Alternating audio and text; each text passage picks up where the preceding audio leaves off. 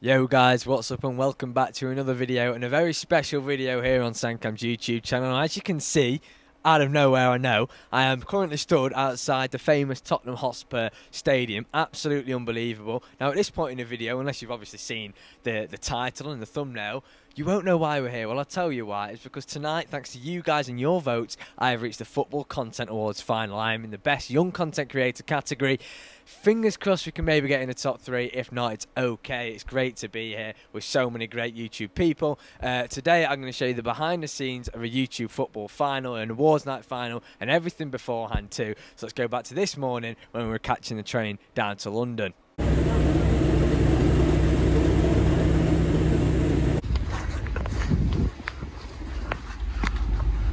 Lovely start to the day.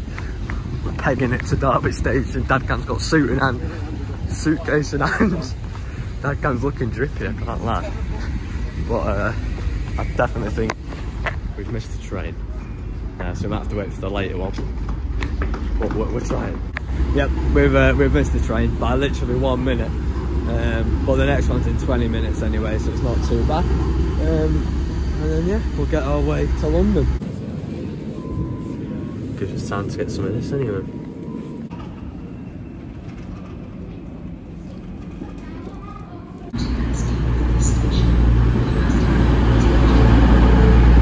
East Midlands Parkway, Loughborough, Leicester and London St Pancras.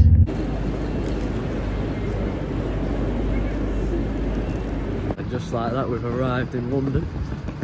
We are staying at one of my dad's close mate's house tonight, but before that we're going straight to this networking event that they've got for the finalists, and that's at some kind of it's like a sort of a YouTube workshop where you can learn stuff off people who've been really successful in the business. So that'll be interesting.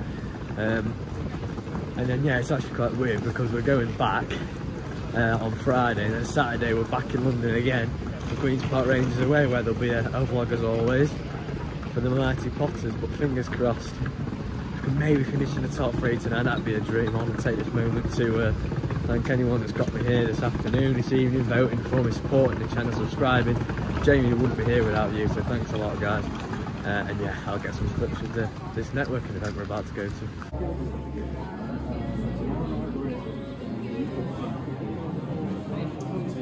Engage with the audience so that they speak to you and you can speak to them. I am Bradley and I am a content creator, a football-based content creator and a hardcore Man City fan, so...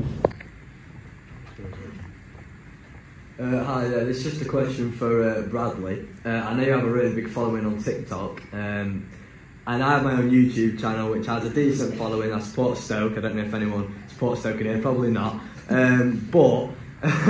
Yeah, I want to know, because I'm trying to grow my following on TikTok, because I know that if you can grow a following on TikTok, Instagram, it can then link to, you know, making more of a following on YouTube as well. So I'm just wondering, any sort of advice you give to me as a young creator to sort of grow that following on TikTok.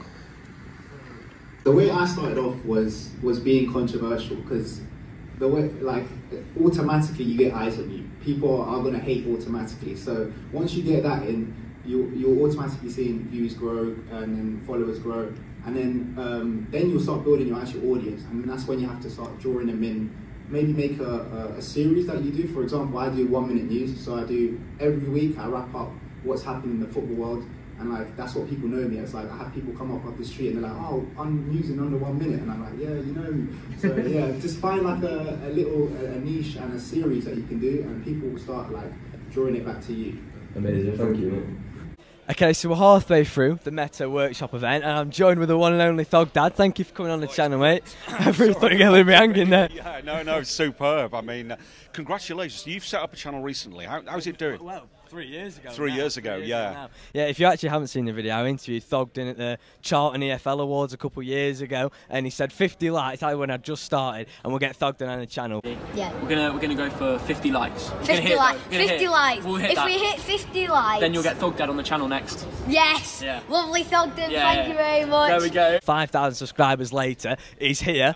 It really is brilliant. So 2 questions for you. The first one, what advice would you give to any sort of creators? because you and Thogden especially have grew a really big network now, really big following. What advice would you give to people that are starting, or even people like me who haven't got the biggest following, but you know, just doing love tackling along? What would you say to them? Well, first of all, congratulations on what you've achieved so far. It's all about what I always tell people. It's all about getting out there and doing it.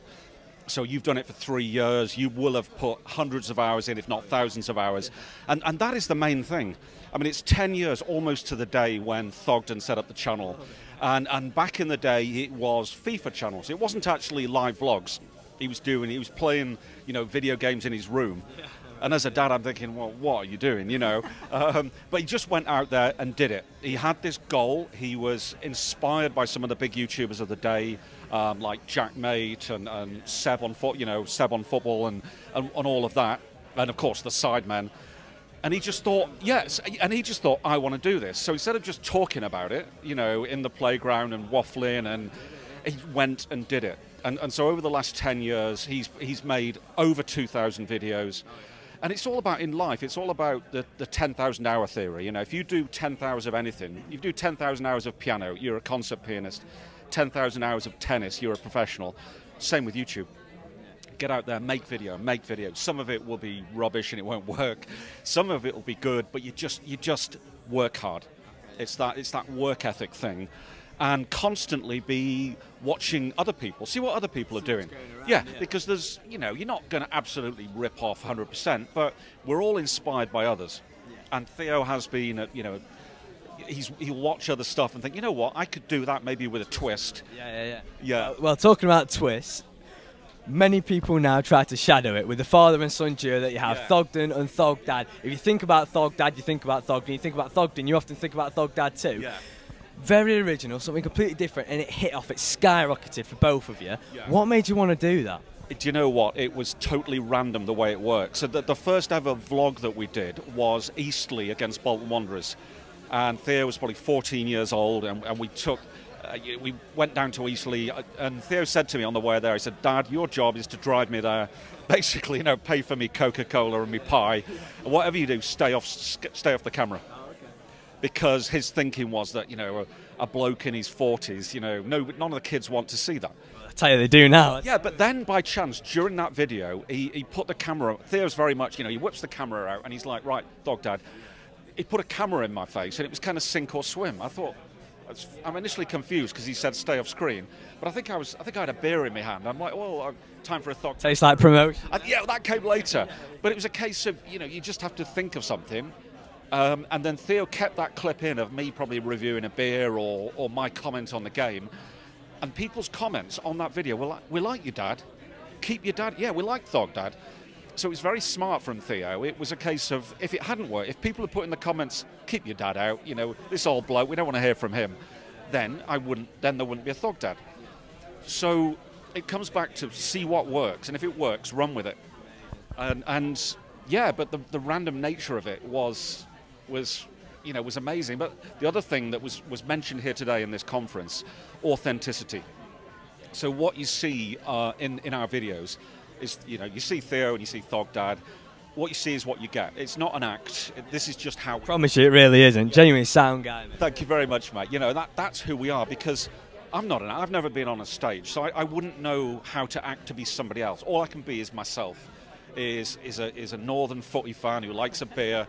That's what you get. And if, you know, and Theo, the way you see him, some people might think he's a little bit over the top, sort of bouncy. It's Thogden, though, isn't it? But it's Thogden. It's Thogden. He's different. You know, some people might say, well, you're not the cool kid. Well, so who cares? He's got 1 million subscribers on YouTube. 2 million. Sorry, 2 million. Sorry, Thogden. No, it's all right. But I mean, yeah. But find your own course. You know, you got to be Sam. You know, you got to be your own person. Follow your own course, ignore the haters.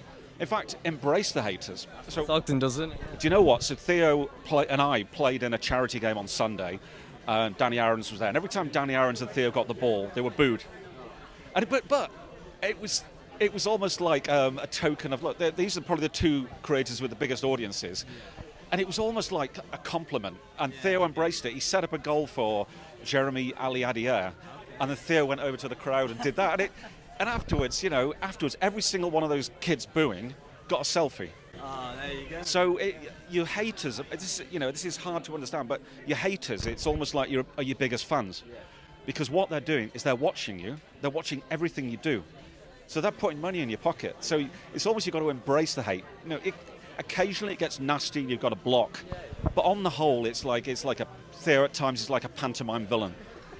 And the problem comes when people ignore you.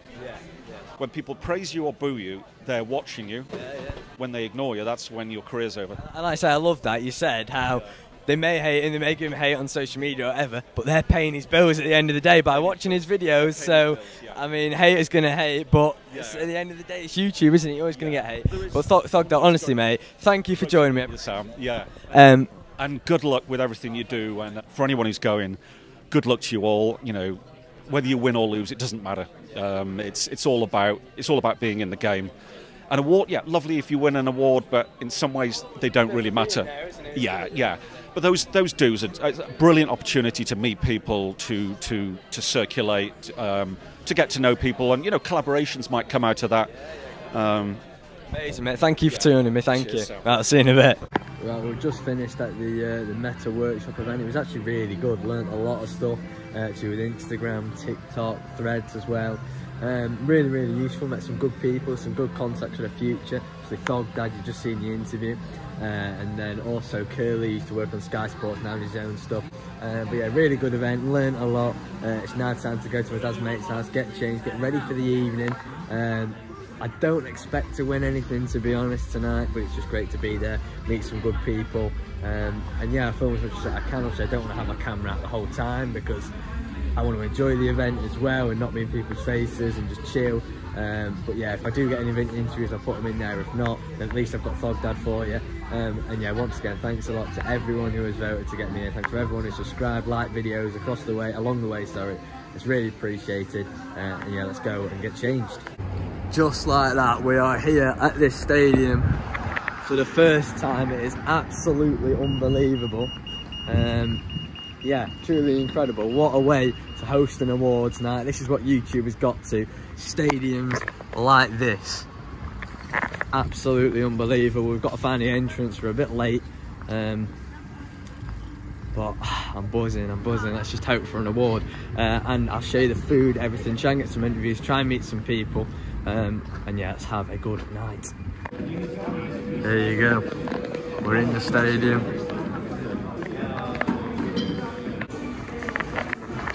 Boom. We've just had some photos with the one on my dad cam as well. What are your opinions on the Tottenham Stadium, mate? Pretty impressive. Pretty impressive. Yeah. Do you think Stoke will be playing here anytime soon? Probably not. No. Yeah, probably not for another 10 years anyway. But yeah, really good event. Credit to the Content Awards. Let's have a look at it up here. And there's so many levels to the stadium, it's actually untrue. But here we go. And this is where the awards night is. This is what I'm talking about. Look at this stadium. That's inside the awards thing. I'm just imagining over there, hold on, all the way over there in a couple of years, Narcissus Polite, Tom Cannon if he signs on a permanent, scoring in front of there, Stoke away fans over there going mental. It's never going to happen, is it? But okay, now we're back to where we started today's video. You've just seen some clips of the stadium, but yeah, absolutely unbelievable. In here is where the Content Awards final actually is this year.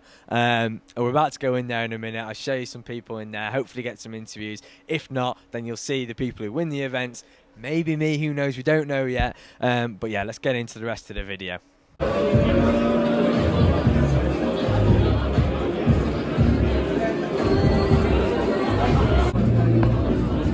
There you go, this is where we are. Isn't it giving like YouTube Ballon d'Or vibes? I'm not gonna lie, it's a long walk for me if I am to win this, which I actually don't think I will. There's 14 people in my category. There's 36,000 entries, so just to get down to the last 14 is unbelievable. But yeah, who knows, man, who knows. 2024. We're back! We are back. Last time I hosted this, it was in COVID and no one was here. The finalists are...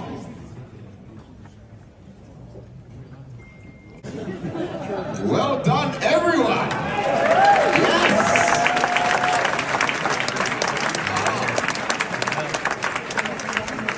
wish I was as focused as you when I was at your age, young people. I really do. Okay, so there is the end of today's video. I just wanted to point out a massive thank you once again. I know I've said it an absolute shed load in this video, but a massive thank you to absolutely every one of you who likes the video, subscribes to the channel, even watches them, comments on the video. It is all absolutely massively appreciated. You know, it really does help us content creators out. Unfortunately, this year I could not finish in the top 3. Really disappointed with that, as I was told that I was very, very close to finishing in the top 3. So yeah, I am pretty gutted at the moment, but these are the you know, it's the things, it's competition, and it is what it is. But anyone that did vote, it's a massive thank you to you, because without you guys I wouldn't be able to come to stadiums like this, all empty, on nights like tonight. And yeah, it's a truly great experience meeting all these big YouTubers and stuff like that. Like I said, I got a photo with Mark White, the Dorking Wanderers manager. I'm sure you know him. If you don't know, get to know. Absolutely hilarious. Met Stumpeg, put that one here, and then also met Villa on Tour, who actually won one of the awards, and I sat right next to him. So really happy for him. But yeah, one more time, have a look at this, because not many of you will have been able to see this stadium in its presence like this, fully empty. But yeah, there you go, the Tottenham Hotspur Stadium in full force. So yeah, as always, don't forget to drop a like and subscribe. Maybe we'll try again for this next year, I'm not sure yet. But yeah, that is all. SAMCAM, peace out.